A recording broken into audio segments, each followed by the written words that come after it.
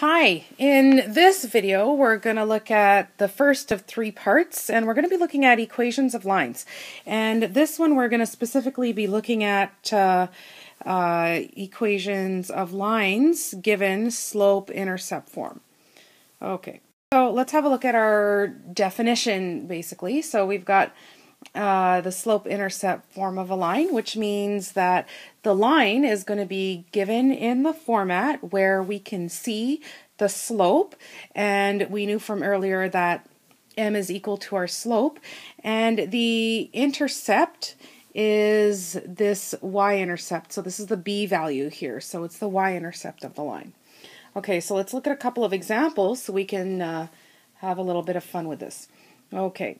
So we've got the first example, which says write the equation of a line that has the slope of, so if I give you the slope of 2 and a y-intercept of 3,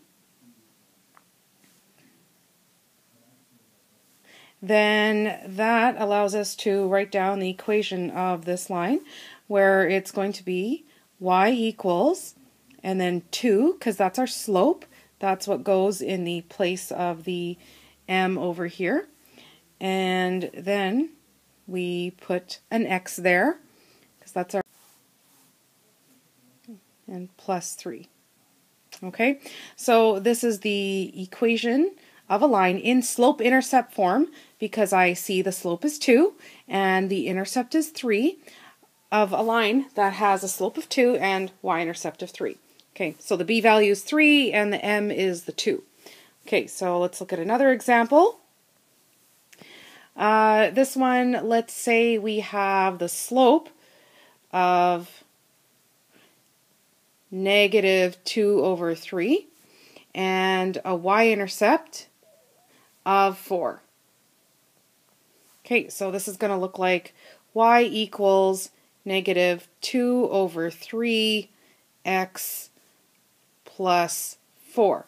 And notice that every time I write the slope, the value of the slope here, I have an x right next to it multiplying with it.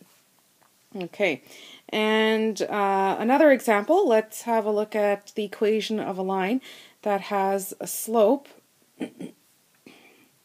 of, let's say, 5, and a y-intercept of -2. Okay, so then that's going to give us the equation y equals 5x minus 2.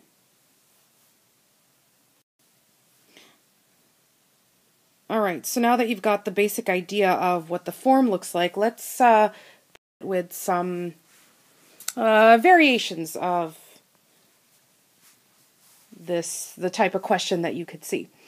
Okay, so let's say you are given the equation of a line, and let's say you are given that the equation in slope-intercept form is 3x minus 2.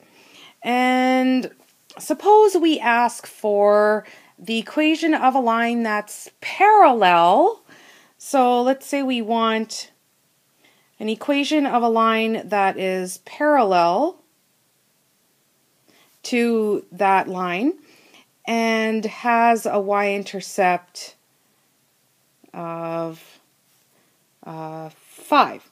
Okay, so since it's parallel, that gives us information about the slope. So we know that the slope here is 3, right? This is the slope.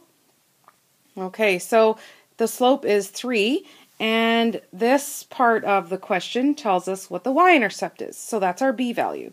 So our b value is 5. So the equation in slope-intercept form is, I'll just write that down, y equals mx plus b, and we want our final answer, which is 3x plus 5. So you notice that the lines are parallel, so that means that they have to have the same slope, and they have, the new line here has the y-intercept of 5, which is the one that we wanted. Now let's say our next question asks us for a line that's perpendicular to either of these lines. So let's say we want a line that's perpendicular